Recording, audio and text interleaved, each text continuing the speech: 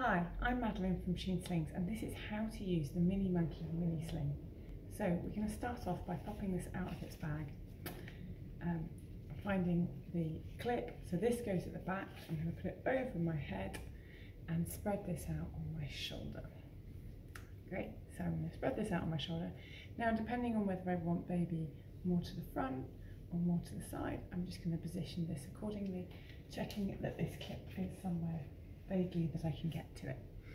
And now I'm going to pull this strap just enough to make space for my baby, but not too much, just so I don't have too much work to do. So I probably only want about an elbow's width or thereabouts. So now I'm ready to go get my baby. And I'm just going to start by calming them on my shoulder, comforting them, talk to them, anything is normal. And then I'm just going to slide their legs into this rope. So I'm not going to spread it out straight away. First of all, I am going to take a moment to spread it, to just get them sat next to me, get them sat against me, however's comfortable. So I'm going for more on my hip. However, if you have a smaller baby, you can go more on your front, or you can go even more to your hip. I'm just going to take a moment to make sure this is somewhere I can get to it, and that it feels, and that baby is sat nicely, and their bum's got a chance to droop. Again, if it was feeling very loose and not at all supported at this point, we can tighten up that back strap. Again, easier to do now than later, but you can do it later too. I will talk you through that. So now when we're happy, I'm going to start spreading this over baby's bottom. So I'm going to spread this out. So I've reached that top part, spread that out, and this hand's acting as a brake to stop that popping out. And now, depending on the age of my stage of my baby, I can stop here under the arms if they've got very good upper torso control and they want to have their arms out, or if they're a little bit littler, I can put their arms in and bring this up to the back of their neck. Anything extra just stays behind the back of their knees or tucks under the bum. If they are much smaller than this and we have quite a lot, or this seam feels quite baggy, or it doesn't feel like enough at the neck, we can actually roll this, make it a little bit thicker, and you can roll it as many times as you need. This size doll doesn't really need it, but particularly littler babies might need that.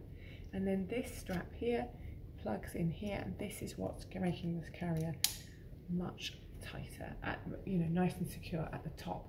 Whether or not you've got the arms in, out, or wherever, this tightens up that top part of the carrier, and then we can tighten it so that it's at the right tension.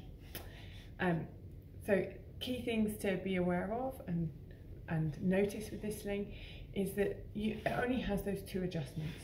It has this bit at the back, which affects the size of the pouch. So if at this point this was feeling loose or baggy, I would lift baby's bum and tighten that back panel, and that's going to keep that bit nice and tight, so it affects the height of baby's bum and whether this feels nice and snug. And then this part is the part that keeps the top part of the baby tight, and that's affected by this. So if this wasn't done up, you can see it would be very floppy, and that wouldn't feel very secure.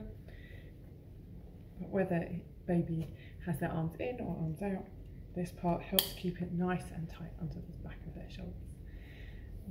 Behind the back of the shoulders or behind the back of the neck, depending on what age or stage they're at. And the last thing to point out is we do have this leg loop here. So if you're nervous about baby coming out of the bottom, if you have a baby who's really prone to standing up, you can use this leg loop to literally just catch a leg and act as a bit of a security feature.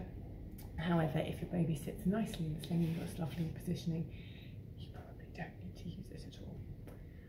I hope that helps, and I hope that helps you understand how to use it. If you have any questions at all, do pop them in the comments below.